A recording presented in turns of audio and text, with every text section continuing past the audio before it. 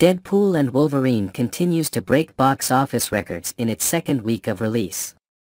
The film played a significant role in pushing the Marvel Cinematic Universe, MCU, past the $30 billion mark in its opening weekend.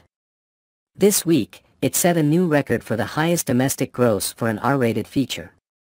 Previously, the record was held by The Passion of the Christ, which amassed $370 million over 2 decades. According to Deadline, Deadpool and Wolverine has achieved a domestic gross of $395 million after 2 weeks.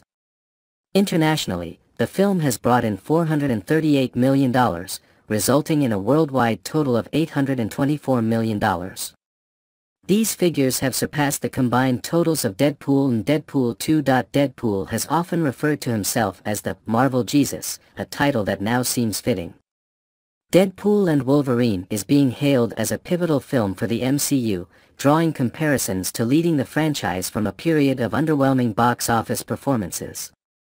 The film, along with Inside Out 2, has contributed to Disney becoming the first studio to cross $3 billion globally this year. The milestone was achieved as Deadpool and Wolverine continues to make history at the box office, noted Deadline.